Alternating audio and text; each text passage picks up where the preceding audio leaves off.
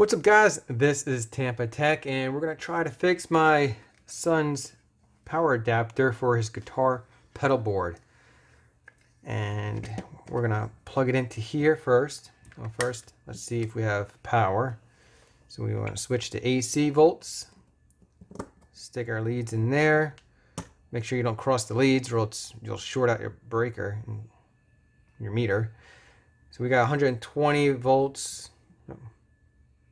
And it's steady, so we should be able to get power. First, I want to read what kind of voltage this is. This is kind of an oddball power adapter. Most power adapters are either 9 volt or 12 volt. This is 18 volts, 1 amp. Plug this in. And let's check it out. Put my black negative lead on the ground and my positive lead in the center. I'm going to switch to DC volts.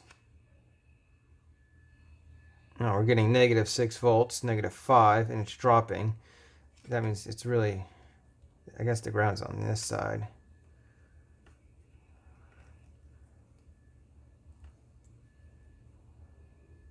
Alright, so we got 3.4 volts, 3.1. 9. All right, so it's dropping. I don't know why. What cause a voltage drop? Maybe a leaky capacitor could do that, because capacitors store energy, right? And if they leak, they'll cause the voltage to drop, or a voltage regulator. But a voltage regulator usually will make the voltage go to 0 and back up, and then go to 0 again, back up. Wouldn't gradually go down like that, as far as I know. It's more of a leaky capacitor. Let's open it up and find out.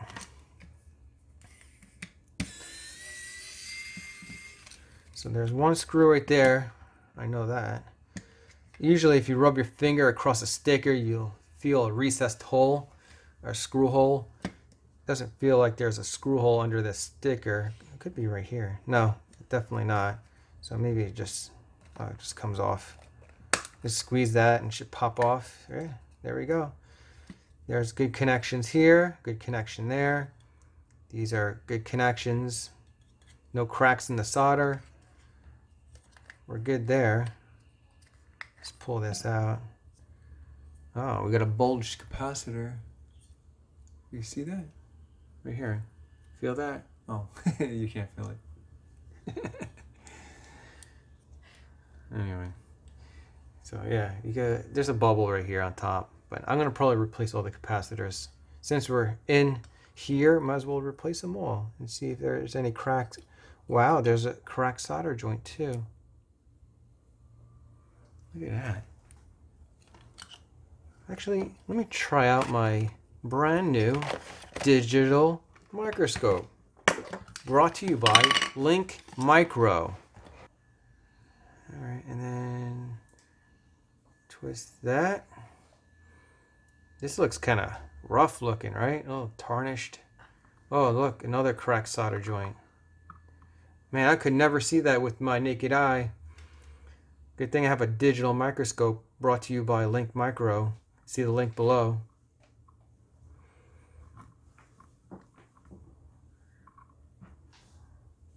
I don't see anything else. Let me know if you guys see any cracks. Post a comment below.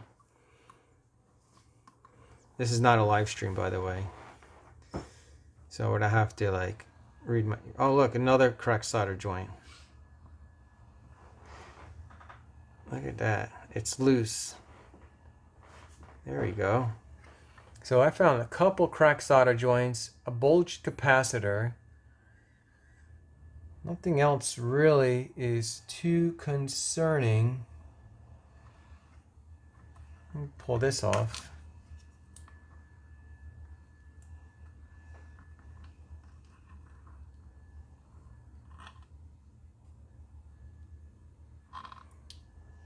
Yeah. So just a couple bad solder joints. And that's pretty much it.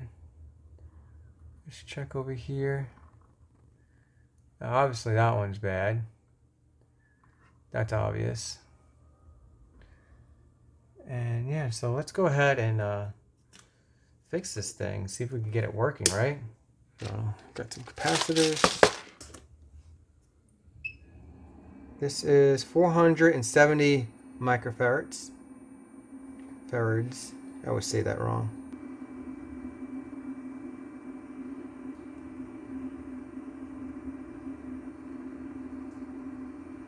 My solder iron is still warming up.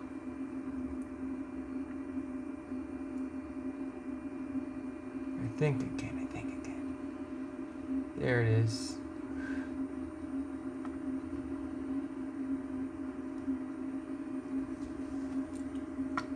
How's that look?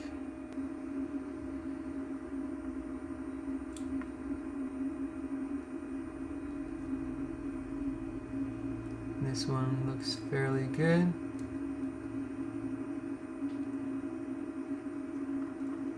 Okay. This one's kind of cracked.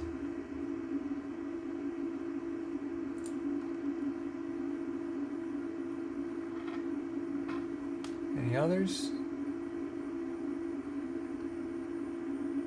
And should be another one, I think.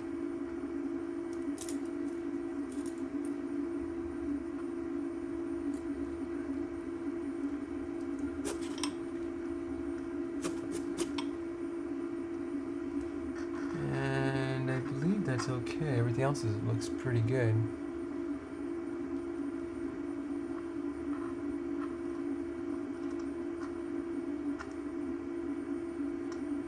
Yeah. So let's go ahead and replace those capacitors, right?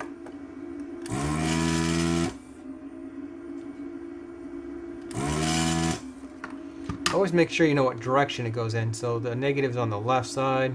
Oh, it is marked on the board. It says positive, the plus symbol. Always do one at a time because you don't want to mix them up. So I got 470, 25 volts. And we should have that here. 470, I got it. Save your applause till the end of the video, please. I need to concentrate. Alright, so I got it. So 470 volts. So 470 microfarads, 25 volt.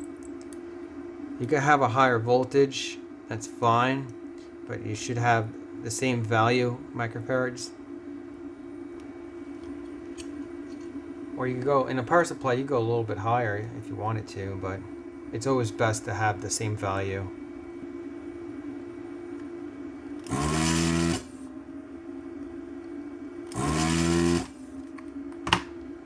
What is this value? Alright, so the negative is facing toward me. It is marked. See the shaded area? That's the negative. This is C7. This is 470 microfarads, 25 volt. Once again, we're gonna read the. Actually, I don't read it right now because you guys are probably like, "Hey, let's read the capacitor and make sure it's bad, right?" Here we're gonna switch it to capacitor. Value microfarads, capacitance, and put my black lead on the negative side. Shit, oh look, it is dropped. Yeah, oops. It's like 430. It's reading around 430 and should be reading 470. And then this one, the first one that we pulled out, probably is good, but I took it out just for the hell of it.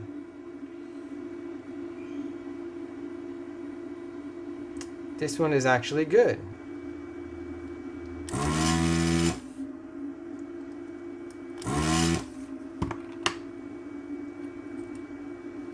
Alright, so we're just gonna go ahead and replace it. I mean, I could read it, but might as well replace it.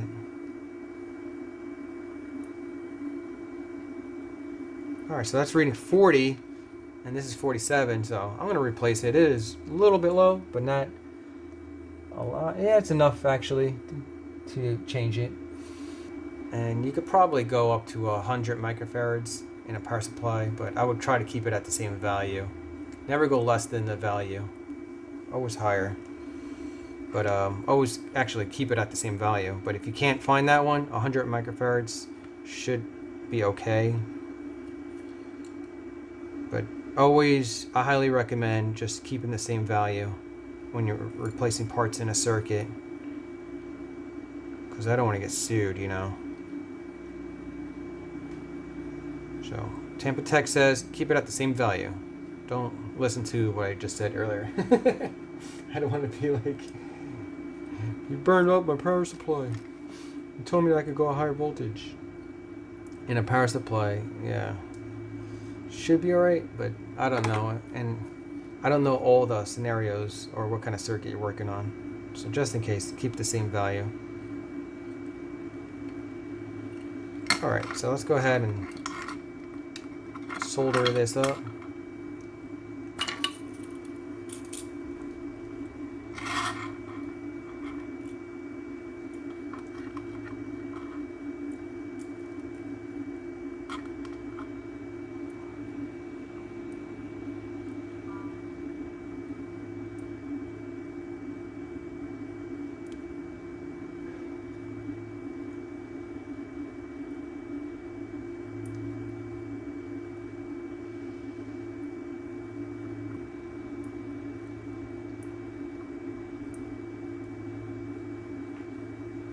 Now, is it usually ever the fuse, you guys are wondering probably? For me, when I fix power adapters, it's rarely the fuse that goes bad. I mean, sometimes it could be bad, but just in my case, it's usually something like voltage regulator, capacitor, those are, you know, or a broken connection. Those are probably the most common issues that go bad in a power adapter. I would say capacitors, bad connections, and then voltage regulator would be third most common.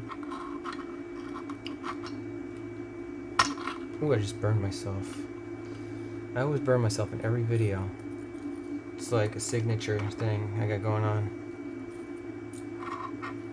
I'm not fixing something unless I burn myself by the end of the video.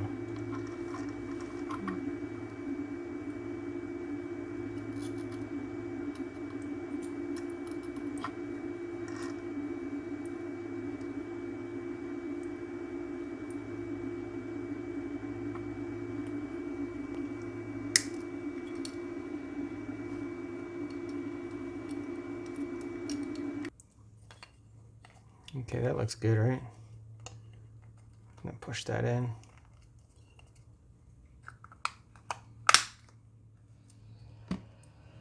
What do you guys think? You think it's gonna work or no?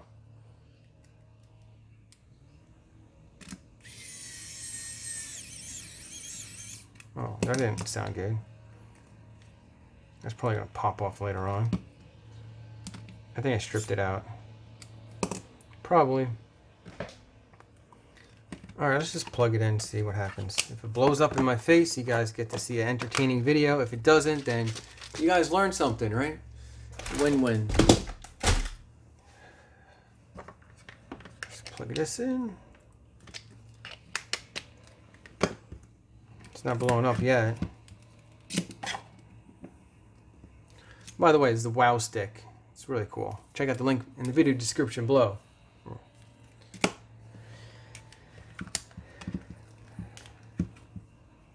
Here we go. Should read 18 volts. Oh, we're reading negative 18 volts. What does that mean? I'm reading it backwards. 18 volts. And let's wait. It's steady. It's good. Let's see how happy he is to get. I should have had him fix this. I'm so stupid. Next time he's fixing this. You hear that, Dom? Next time you're fixing your own crap. I had him help me fix the 3DS, but he had no patience. All right, let's go ahead and check him out and see how happy he is. All right, let's show the power strip is working. Should light up, right? Plug in my amp. Amp turns on, so the power strip is good. Hey, you're gonna test something out if it works. You're gonna play a riff or something. Yeah, of course. Turn on the amp. It works. Boom. Alright, so the Lights problem I up. was having last time, the blue lights here were super dim. And also, all my other pedals were turned on, but not the tuner pedal. The tuner pedal wouldn't turn on before you repaired it. So. Yeah, so you had bad capacitor. And some bad solder joints. Oh, let's go. Alright, play something cool. A good riff. I want to hear like a classic riff, like something badass. Here.